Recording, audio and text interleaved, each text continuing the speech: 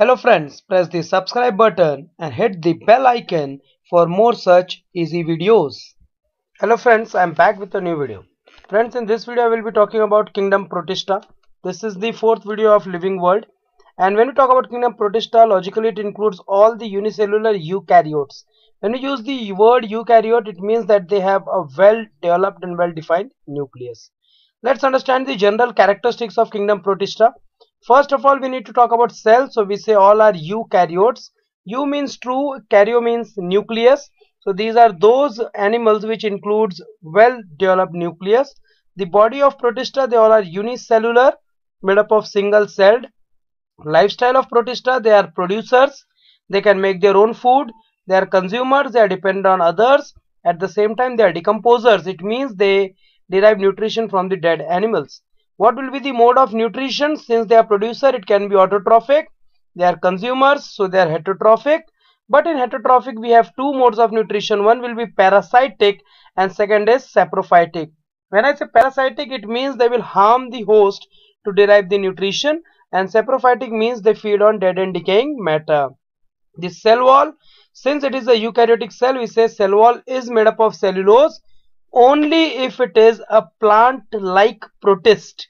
Means the protista which is acting or behaving like a plant. Otherwise, an animal-like protist, the cell wall will be absent. Nucleus of protista, we say it is present along with the all cell organelles like mitochondria, Golgi body and chloroplast. When we talk about reproduction of Protista, it's both sexual as well as asexual. Sexual reproduction takes place by fusion of gametes and asexual reproduction takes place by spore formation or binary fission. Let's understand Protista with respect to the three different types, because Protista only gave rise to three different kingdoms like Plantae, Animalia and Fungi. So some of the Protistas, they behave like plant, so they are called as plant-like protist. Some behave like animals, they are called as animal-like protist, and some behave like fungus, they are called as fungus-like protist. So in plant-like protist, since they are plant, they have to be autotrophic. They prepare their own food. Plants have cell wall, so they have cellulosic cell wall, and the stored food material will be always starch as they do photosynthesis. Autotrophs, and they are producers. When we talk about plant-like protist, it includes different groups, like it includes chrysophytes, dinoflagellates, diatoms, desmids, which are also known as golden algae. When we talk about animal-like protists, we say they are heterotrophs. They derive nutrition from others, so they are consumers. They do not have cell wall because animals don't have cell wall. We do store food that is in the form of glycogen, and they always ingest food. In animal-like protists, the examples that we can have is amoeba and paramecium. When I say fungi-like protists, definitely they are saprophytic. So we say they are saprotrophs. They are derive the nutrition from dead and decaying animals. They lack cell wall. There is no reserve food in them, and they are extremely resistant to unfavorable conditions. When we talk about fungi, example is slime mold. So this Protista was having plant-like protist, which gave rise to kingdom Plantae, animal-like protist, which gave rise to kingdom Animalia, and fungi-like protist, which gave rise to kingdom Fungi. Let's understand these plant-like protist examples in much detail, as it is important for your NEET exam. When you talk about diatoms, what are the functions of diatoms? They are used for chromatography. What is chromatography? It is the method of separating the compounds based on their molecular weight. What is filtration? It is used to filter certain liquid stuff. Diatoms are also used for polishing.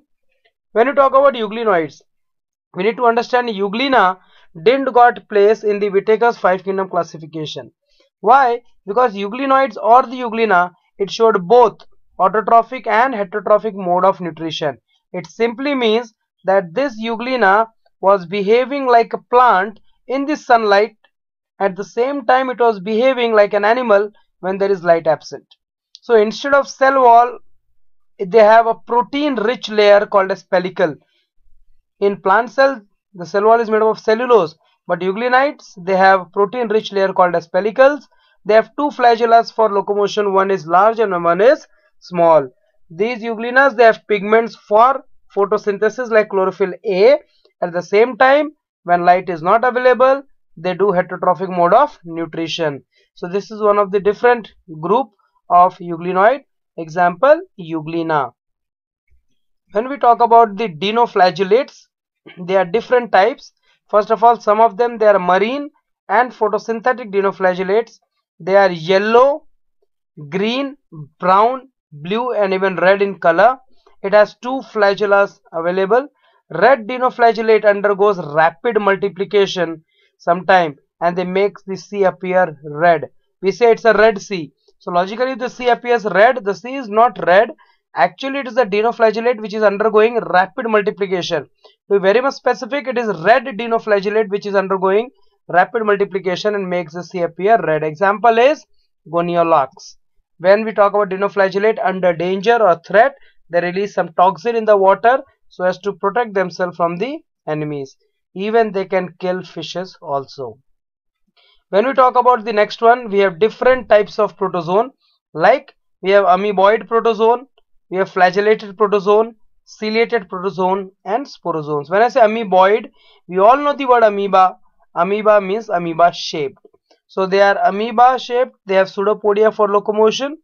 Habitat wise they are marine in nature, shell or silica, and if it is a parasitic, it is entamoeba. So this amoeboid protozoan exists in three forms.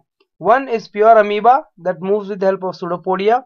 Second one is a parasitic. Entamoeba histolytica is one of the amoeboid protozoan that causes amoebiasis. It's a type of loose motion, and every year 70,000 people die because of amoebiasis. When I talk about flagellated protozoan, these are free living or parasitic in nature. They have flagella. They cause a sleeping sickness. Cause example trypanosoma. These are flagellated protozoans. When I say ciliated protozoan, these are aquatic.